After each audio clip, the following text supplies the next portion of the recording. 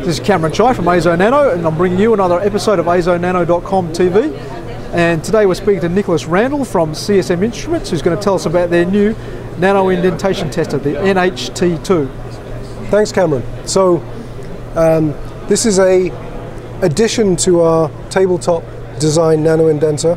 So basically we've redesigned the nano indentation head itself to be several things: liquid compatible for doing testing in liquids. It also has a wider load range than before, goes up to 500 millinewtons.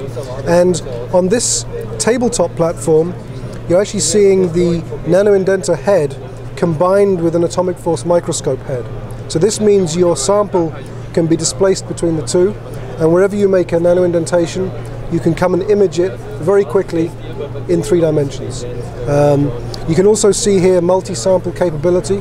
That's also something we've added to this system very recently. So the ability to load it up with different samples, click of a button, and off it goes and measures them automatically. So just a couple of points about the AFM itself.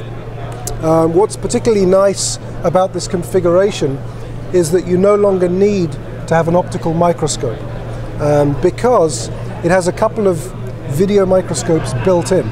So here you can see a side view focusing on the cantilever of the AFM, and if I switch view, this is actually the top view from above. So we actually have 2 views of the scanning tip as it's imaging the sample. This allows us to decide where to make an image and to do it with very high positioning accuracy.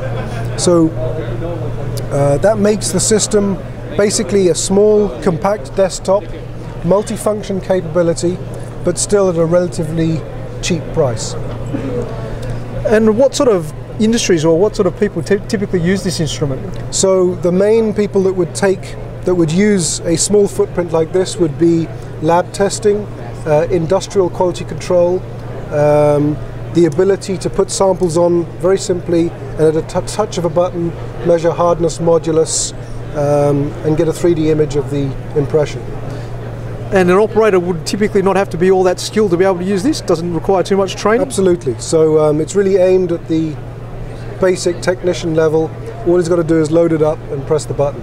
Everything is automated. All right. And if anyone wants more information about the NHT2, where can they go? CSMinstruments.com. Fantastic. All right, Nick, thanks very much for your time. Thank you.